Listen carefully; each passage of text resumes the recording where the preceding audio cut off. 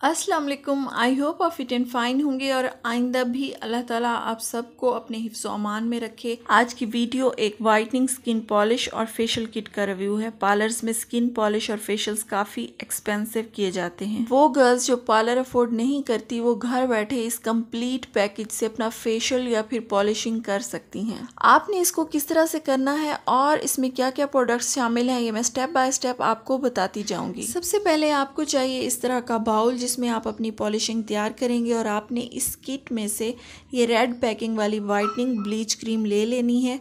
अगर आपने सिर्फ एक चेहरे पर अप्लाई करना हो तो आप उतनी क्वांटिटी लेंगे जितनी कि मैं ले रही हूँ। इसकी पैकेजिंग बहुत अच्छी है, ओपन करें तो सील भी दी गई है और ये कंप्लीट पैकेज बहुत अफोर्डेबल है। जी, तो वाइटनिंग ब्लीच ऐड करने के बाद जो चीज़ आपने नेक्स्ट इसमें शामिल करनी है वो है skin polish whitening shine enhance, और ये कम्प्लीटली तैयार है, मतलब इसमें शाइनर सूदिंग लोशन सब एडेड हैं। आपको अलग से इसमें कुछ भी शामिल करने की ज़रूरत नहीं है और इसकी फ्रेगरेंस बिल्कुल ऐसी है जैसे स्ट्रॉबेरी शेक की होती है। ब्लीच क्रीम और स्किन पॉलिश को ऐड करने के बाद आप इसमें शामिल करेंगे ब्लीच पाउडर, और अगर आपको ज़्यादा ब्लीच करनी है तो आप पाउडर की क्वांटिटी ज़्यादा रखेंगे, और अगर आप चाहते हैं कि आपकी स्किन नीट हो जाए लेकिन बाल गोल्डन ना हो तो फिर आप इसकी क्वांटिटी थोड़ी सी कम ऐड करेंगे। आपने इन तीनों चीज़ों की अच्छी तरह मिक्सिंग करनी है ताकि ये एप्लीकेशन के लिए तैयार हो। पॉलिशिंग या फेशियल का मकसद आपकी स्किन में मौजूद इम्प्योरिटीज़ और डर्ट को क्लियर करना होता है। अगर आपकी स्किन फ्रेश और क्लियर ना हो तो एक्नी का खतरा बढ़ जाता है, और चाहे आप जैसा भी मेकअप कर लें फ्लॉलेस लुक क्रिएट नहीं कर सकते। इसलिए ये बहुत इम्पॉर्टेंट है कि आप अपनी स्किन को नीट एंड क्लीन रखें।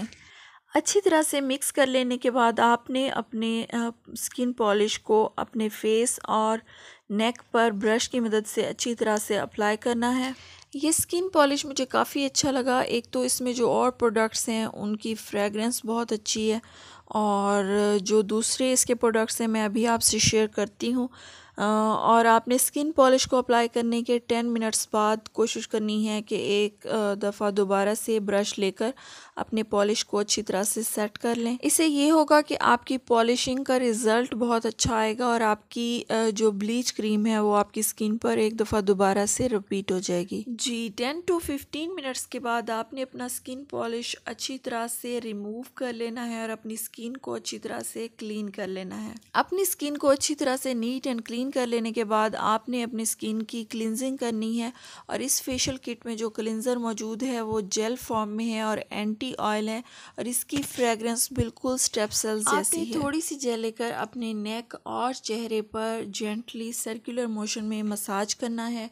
जितना ज़्यादा अच्छा आप मसाज करेंगे आपके स्किन पॉलिश का रिज़ल्ट उतना ही अच्छा आएगा। ऑर्गेनिक फैक्ट्री का ये क्लिनज़र मुझे काफ़ी अच्छा लगा। इसको अप्लाई करने के बाद फ़ील होता है आपकी स्किन काफ़ी नीट हो जाती है और फ्रेश हो जाती है। क्लिनजिंग कंप्लीट कर लेने के बाद आपने अप्लाई करना है ये टोनर, और जैसा कि इसकी पैकेजिंग पर भी बताया गया है ओपन पोर्स टोनर, ताकि क्लिनजिंग के बाद हमारे पोर्स ओपन ना रहे। कॉटन बॉल को टोनर में डिप करके स्पेशली उन एरियाज पर अप्लाई करें जहां आपको ओपन पोर्स का इशू है। टोनिंग कर लेने के बाद आपने अप्लाई करना है ये स्क्रब, और ये वाइटनिंग मिनी बीड्स स्क्रब है, और इसके बीड्स वाकई बहुत ज़्यादा छोटे हैं, लेकिन जब आप इससे स्क्रबिंग करते हैं आपकी स्किन काफ़ी हद तक फ्रेश हो जाती है। स्क्रबिंग कर लेने के बाद जब आप इसको रिमूव करते हैं तो एकदम से वाइटनिंग ग्लो फील होता है। जी, स्क्रबिंग कंप्लीट करने के बाद आपने वाइटनिंग रिलैक्सिंग मसाज क्रीम से मसाज करना है।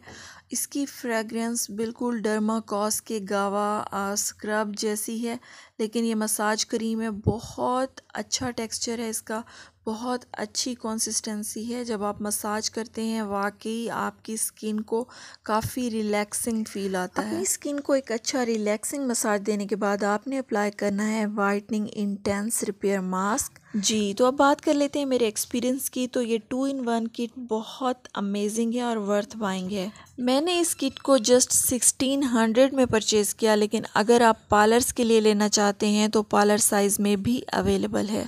और अगर आप सिर्फ स्किन पॉलिश लेना चाहते हैं मींस जस्ट ब्लीच क्रीम और ब्लीच पाउडर, तो वो भी आपको अलग से मिल जाता है।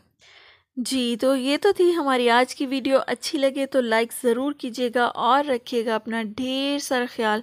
मिलते हैं नेक्स्ट वीडियो में, तब तक के लिए अल्लाह हाफिज़।